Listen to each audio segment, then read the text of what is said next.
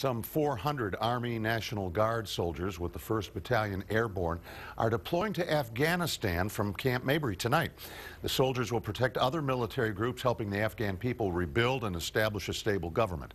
Jacqueline Ingles went to the deployment ceremony and has the story.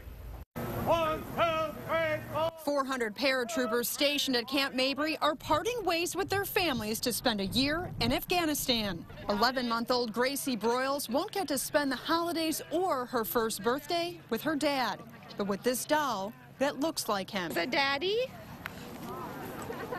Is that Daddy? These troops are heading to Indiana to undergo 10 weeks of training before heading overseas.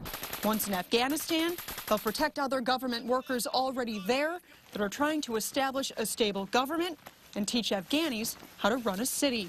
One of the things that makes it dangerous, some of these areas in which we're going into, is literally the wild, wild west. Many provinces are not settled and are without leaders, order, and even common fixtures like stoplights and running water.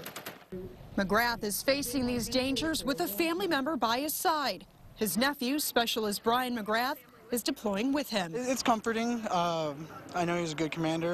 But don't think Brian will be getting any VIP treatment. He's one of my soldiers. He gets no special favors. While McGrath can watch his loved one up close, all of these families will be left hoping, praying, and showing their support from afar. Hey, buddy. I want to make a sign for my daddy because I love him very much.